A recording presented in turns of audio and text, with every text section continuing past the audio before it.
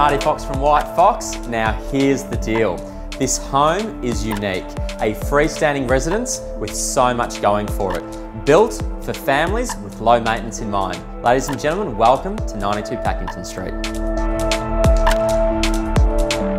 Located in a vibrant pocket of St Kilda, bordering Windsor and Balaclava, is this 4-bedroom, 2-bathroom, modern family home. With high security gates, you'll find the master wing with ensuite and private terrace at the front of the home. A long hallway with stunning oak timber floors leads you through the accommodation level, including 3 generous further bedrooms with access to a private deck and separated by a large central bathroom with separate shower and bath.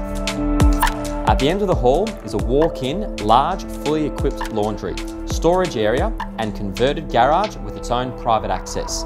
This space is so versatile and could easily be converted back to a garage or utilised in its current form as a home office. Upstairs, the relaxed feel and architectural elements come together to bring this residence to another level.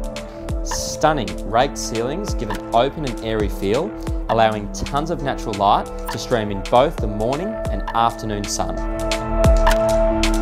A large dining room adjacent to the central kitchen is perfect for dinner parties, and the large island bench is at the heart of the home, ready for morning coffees and breakfast. To the northern end of this level is a relaxed and large lounge which steps out onto a private and sun-drenched terrace. The cross-flow ventilation, high ceilings and earthy tones throughout really gives you a sense of comfort the moment you walk inside. The additional benefits of security intercom, hydronic heating and cooling and walk-in butler's pantry cap off an incredible floor plan.